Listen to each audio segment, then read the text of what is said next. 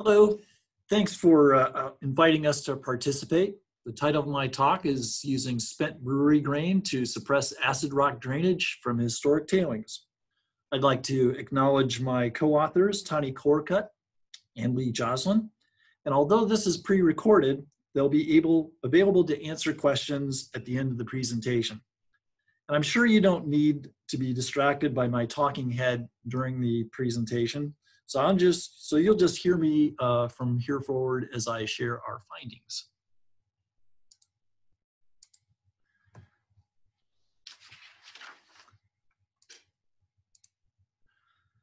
I assume that you've read the abstract and that's what drew you to listen in today.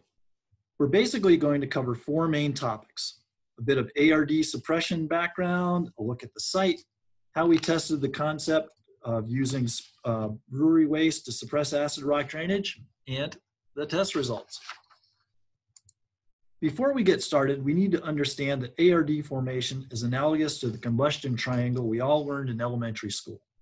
Cut off the air, cut off the fuel, cut off the heat, and you don't have a fire. ARD formation is similar. You need pyrite, of course, and air, and an oxidizer, maybe ferric iron, and not fully appreciated in water, and not fully appreciated acetylthiobacillus ferroxidins. Cut off one or more corners of the ARD tetrahedron, and the ARD kinetics is greatly suppressed.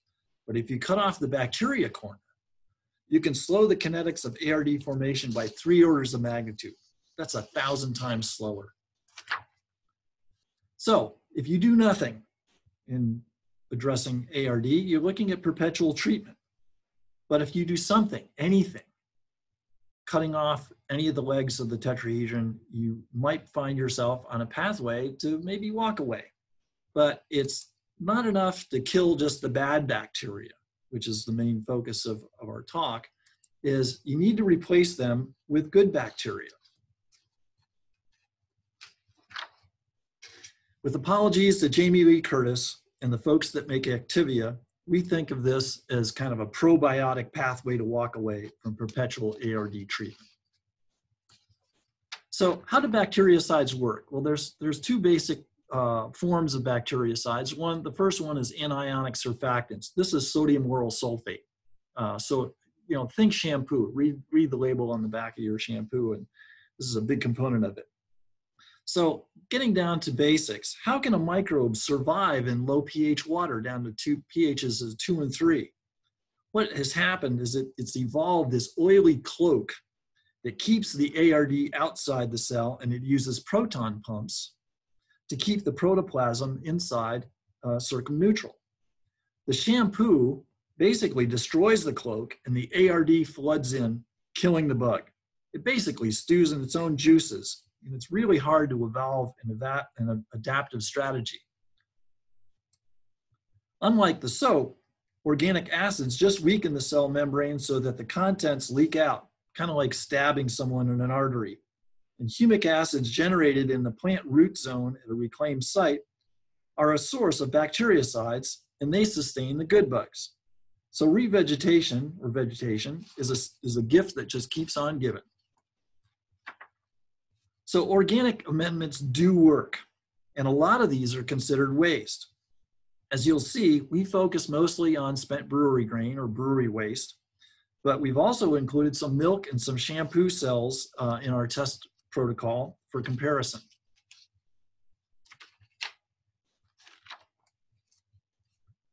So why use spent brewery grain?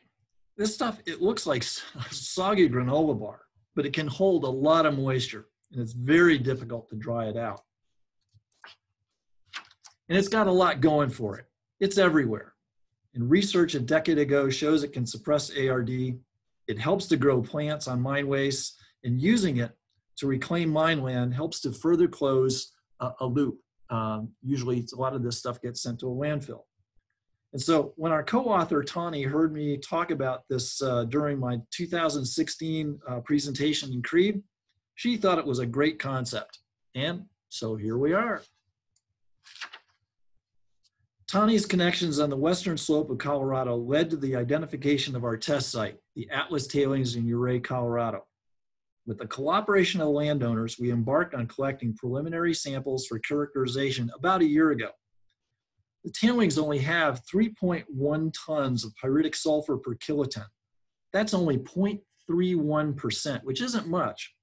But because of the lack of alkalinity, the tailings have a base pH of 3.4 and exhibit elevated concentrations of lead with other heavy metals. But the primary actor is lead. Further about the site, elevation is about 10,700 feet. And if you've ever been up this road, it's just spectacularly beautiful. So samples were collected in the fall and early winter of 2019. Here's Jeff and Tahne hard at work, collecting the samples for the kinetic cell tests.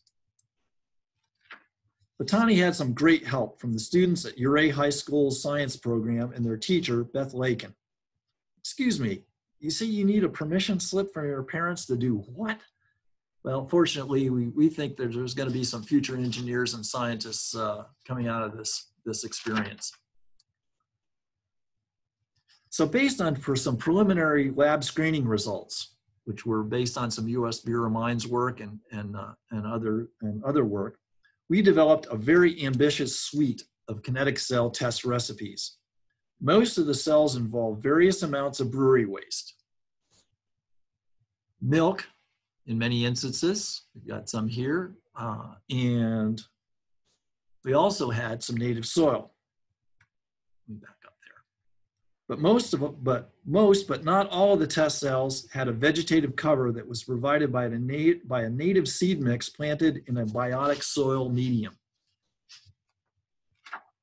Over the space of several days, the mixtures were prepared in Tahne's garage lab, and the mixtures were placed in the test units.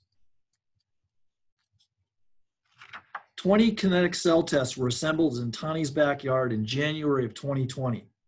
Initially, they were concerned about the brewery waste attracting the local deer herd, but they seemed to lose interest once the brewery waste was mixed with the tailings.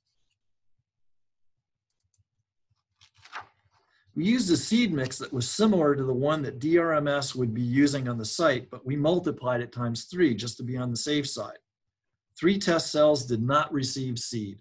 The control, the number 16, which was the sodium oral sulfate, and the number 17. However, the plant growth media on the surface may have prevented oxygen exchange, cutting off one leg of the ARD tetrahedron. So what did we measure? Field parameters were pH, ORP, conductivity, temperature, and alkalinity. Tahne took notes of leachate appearance, and we semi-tracked the water balance in and out of the cell by measuring monthly precipitation. Due to the dry weather, she had to add synthetic rain to generate leachate. Now this was a pro bono test, and Tahne submitted 2 samples of leachate to the Colorado School of Mines for analysis via ICP atomic emission spectroscopy. Her biggest challenge was filtering some of these really high organic content leachates. So let's look at the data. Now I'll be going through this quickly, but you can pause the presentation and take a closer look if you need to at a later time. I know, it's a complicated looking slide. And while the pH change it could be somewhat mathematically complex, using raw pH data can be used as an indicator of how steady the pH values were through the test. In many instances, say take samples 3 through all the way through 11 and beyond, it took several months for the pH to increase, say from a low of almost 4 up to pHs around 8. You can see that we had some overlapping recipes: brewery waste, milk, sodium oral sulfate, and all of the brewery waste cells did as well as the baseline by the 5th month of the test. Baseline is over here. This is the one that has just brewery, just has soil and vegetation. Interestingly, from a pH perspective, the SLS cells didn't do as well as the brewery waste.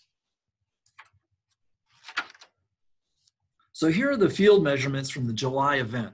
There's a lot of data here, but let's first focus on the clear leachate kinetic cell test, which is number 3, number 12, and number 19. This suggests that there's very little, very little contamination in the discharge. Now, note that they all have consistently very low conductivity values. There's 98, 198, 94 millisiemens per centimeter. They have circumneutral pHs and modest alkalinity increases. Again, you can look at the data more closely at your leisure if you download the presentation. Now, the clear leachate cells compare favorably to the control plus the vegetation, which is number 2. But let's look at the ICP metals and the sulfate for these cells. Here's where the distinctions start to emerge. 2 controls, number 1 and 2, released a lot of lead at startup. So did the low brewery waste cells, number 13, 14, and 15, and the SLS cells. And so this is indicative of, very labile lead concentrations. So most of the brewery waste cells, with the exception of the 5% organic carbon cell, released very little lead at startup. Number 3 is looking really good, with the low lead, low sulfate, and low iron, which is virtually 0 pyrite oxidation. Now, number 6 is is not far behind, but the conductivity is a little bit higher, and so we have weak T versus clear leachate. Now, unfortunately, when Tahne started off with 95 syringe filters, but it took about 5 filters per vial to provide a 15 mil sample for this July sampling event, and she ran out of filters. So the control wasn't sampled. But the control was very probably similar to number 16, which also exhibited an orange leachate.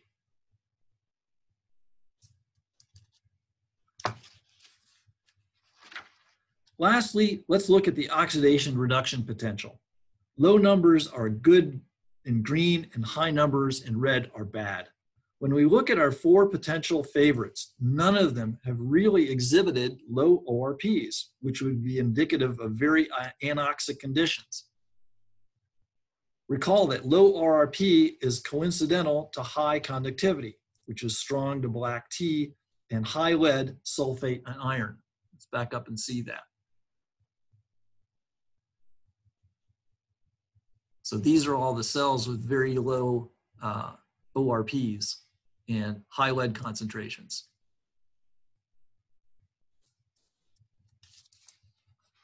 So we've got some potential winners here. These are numbers 3 and 6, which had the lowest brewery waste amounts among their respective clusters. This goes to show that you could have too much of a good thing, either brewery waste or milk, and it may not be appropriate in all situations. For example, if there were more pyrite present in the Atlas tailings, maybe some other mixtures would have been better. Many thanks to our collaborators. And make sure to check out the Colorado Boy Brewery the next time you're in Silverton.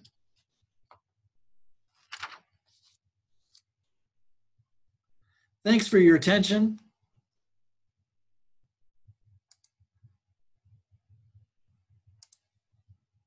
I hope your mind is a little bit more prepared now, especially now as you down your next beer. So cheers.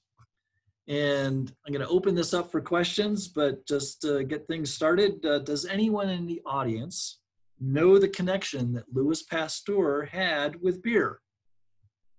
Sorry, no prizes except bragging rights. Again, thank you very much for your attention and look forward to questions.